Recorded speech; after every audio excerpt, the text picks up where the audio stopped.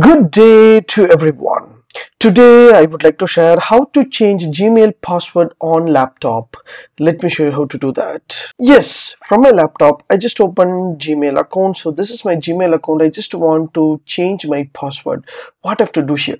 So on top you will find the option called settings in your right hand side. Just hit the button settings. So you will have a see all settings. This is a quick settings.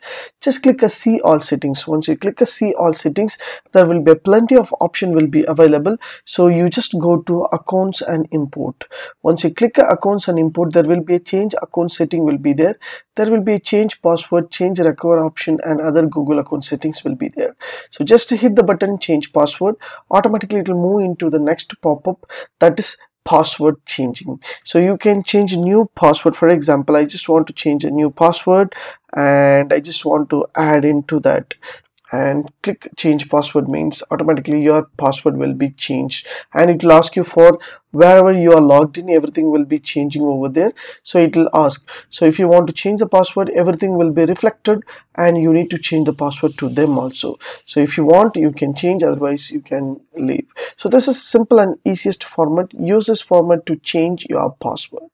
If you like these tips, please share with your friends and subscribe my HowXT channel. Thanks for watching, dear friends. Have a great and good day.